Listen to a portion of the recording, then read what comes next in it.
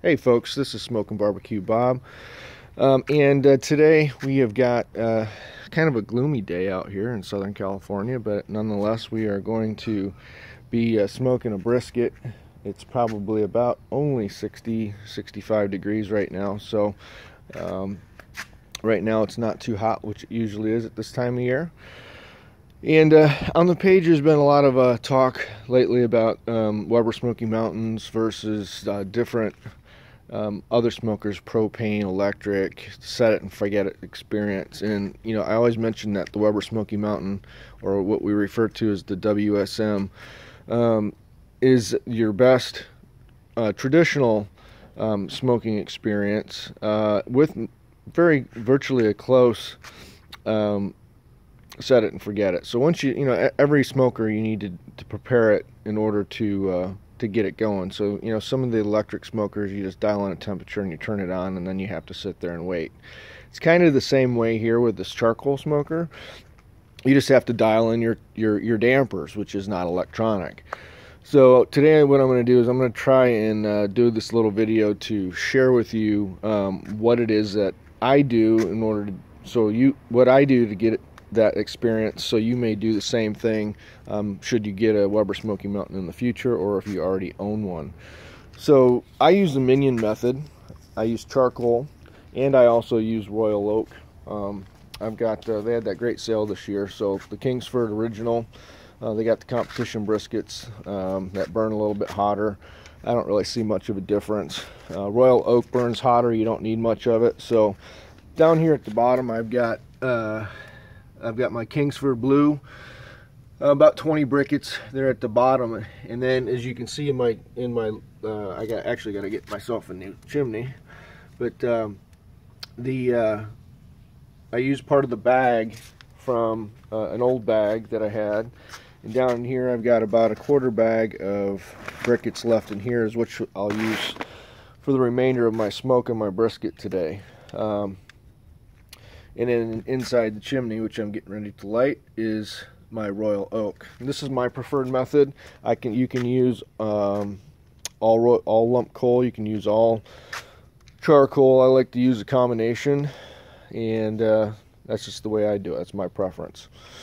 So I'll be right back. I'm gonna get this thing lit up, and then we'll get on to the second part of this.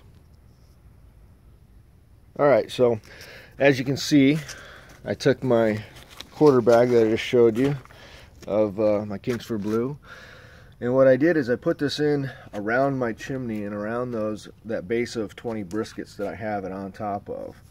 And I've got my charcoal kind of angled up so it's all around, so to get a nice even heat throughout my smoke today. And I'll be able to get through my entire smoke without having to add more coals, which is very fuel efficient, and it's going to save you a lot of money down the road. A lot of smokers, you got to continue to eat fuel all day and add fuel all day, and you know, over the life of your smoker, that means that your overall cost goes up. So anyway, so that's what it looks like here, and I'm going to get this thing fired up and started. Alright, so we got the paper from the old bag that I had started to catch this lump on fire, and we'll be back here in a minute, and we'll take this chimney off. We'll get some pecan wood chunks that we're going to use. We're going to spread that over this base. Alright, now we've got our fire kind of going here. You can hear the crackling in that royal oak lump. Now if you're not using lump like I am, you can obviously use straight charcoal, and what you're looking for is the ashiness that you see there on the corners. Once you start to get that ashiness on your corners here inside your chimney, you can then you know, I would say about a quarter of the way, then you can pour your hot coals in, or lift this sucker up. I'm going to do that right now. We're good to go. on this lump. So I'm just going to put it all right here in the middle. Now, right now we got a fire, but that's going to die down here in a second when I put this when I put the body of the WSM back on. Because right now what we're going to do is we're going to add our wood chunks. Alright, so now I've added my pecan wood chunks, and as you can kind of see here, I've got some bigger ones here right in the middle, and that's what's going to smoke first. And as this fire burns from the center on out on a slow pace, it's going to then get to these other smaller ones out here on the edge. This way I don't have to sit here and attend to it every single hour. I can actually go out in the yard and get some stuff done today. There's been times I've gone to a party, birthday party for the kids, you know, 4 or 5 hours at a time, and I've come back, my temperature's still sitting at 225. I'm still smoking fairly good. Now, you know, wood can be all different. You know, that's a little bit of a stretch. You know, you may want to add more wood as long as you go, but I'm telling you right now, this thing is about as close as you can get to a set it and forget it unit without being electric or gas. So this is where we're at. Hopefully this is helpful to you guys. It's a lot easier, I guess, to see it on film than it is to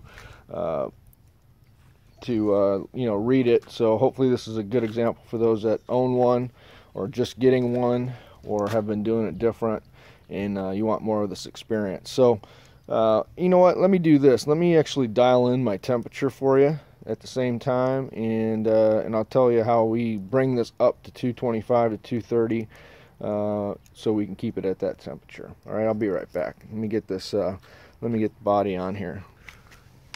All right, so I got the body back on, and my dampers currently right now are completely open. There's 3 dampers all the way around the outside edge. There's one on the other side over there, and then I got the top damper right here fully open. You can see the smoke coming through it.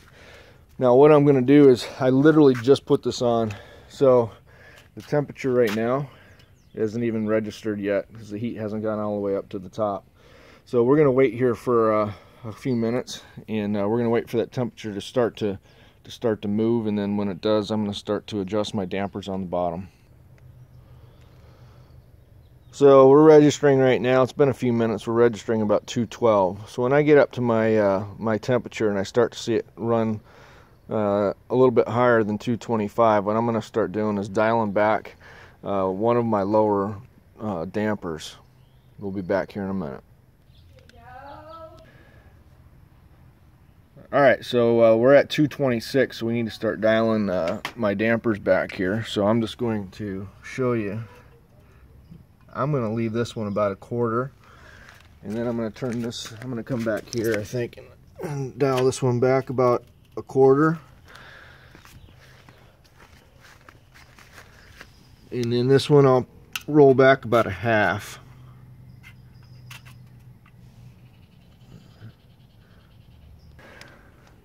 Now while we were doing that, rolling those dampers back, we went up to 228. So now what we're going to do is we're starting to cut off some of the airflow that's going on inside there. Yet we're pouring out smoke. So we've got a nice airflow that's moving through. And we're going to start being able to control that temperature. And let's just check back in here in a couple more seconds here. Alright, so it's been about 5 minutes. We're sitting at 223 right now, and so what I can do is I can adjust my temperature. I'm good with 223. It'll probably fluctuate 223, 225, 226 right now. So right in this area, it'll sit right here in this area between like 225 and 230. It'll even itself out. This is still a fresh fire. So what you'll be able to do is you'll be able to monitor that in your first, you know, half hour, and just adjust your dampers. Once your fire is good and set on the inside, your heat on the inside, you're going to maintain that temp. You can see the smoke that we got pouring out here. It's good stuff. A little burp here. The temperature is going to drop a little when I do this, but just wanted to show you the kind of smoke that we got rolling. And we got great temperatures. Perfect for smoking low and slow all day, and that's what you do with the Weber Smoky Mountain. Now the other thing is, you saw the you got yourself this is the ET733. That's the one piece of it. That's the remote transmitter. The other part I still haven't set. It's in the house. It's a Maverick ET733. You can get that at BBQGoods.com, which is our group store. You can get the Weber Smoky Mountains in the 14-inch. Got the 22-inch right here, and then the 18-inch is the one that's in between.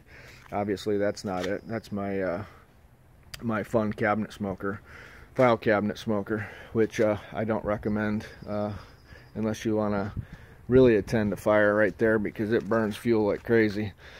But it is fun.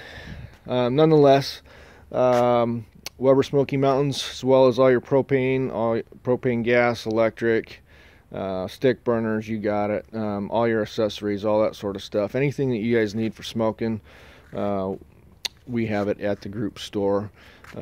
So go take a visit over there at BBQGoods.com. Many items got free shipping. A lot of the same situation. This is an Amazon store, so it supports the group. We do appreciate it, and if you find value, please use it, please refer it, and whatnot. So guys, have a great Saturday. That's how we take care of a Weber Smoky Mountain and make it into a set it and forget it experience. Thank you guys. See ya.